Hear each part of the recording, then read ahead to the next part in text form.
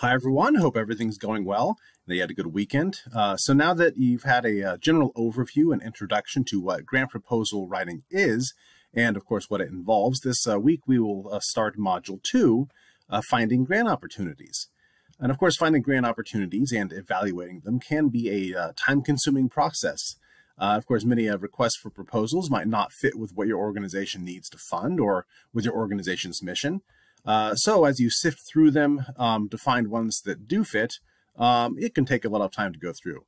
And of course, as our class materials discuss, there are many different types of funders and various places where you might look for funding opportunities.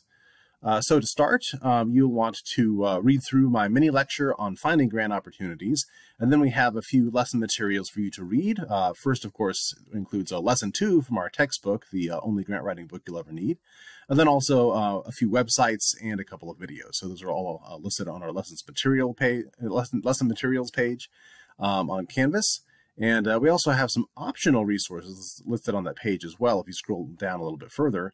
And I really do strongly encourage you to look at those as well.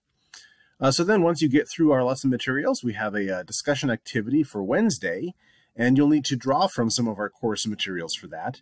And of course, in addition, you'll need to use our library resources page and actually explore 2 different sites or databases for finding grant opportunities.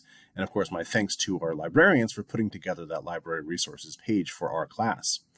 And of course, exploring those different sites and databases can be very important for you to get a good sense of them so that you can feel more comfortable searching and finding specific grant opportunities that you might actually use to prepare a proposal for. And so after you complete the discussion, as usual, you want to reply to classmates, and those replies will be due by Thursday night, so 24 hours after your initial post for this particular discussion. So then on Friday, we have another discussion in which you will locate specific grant opportunities.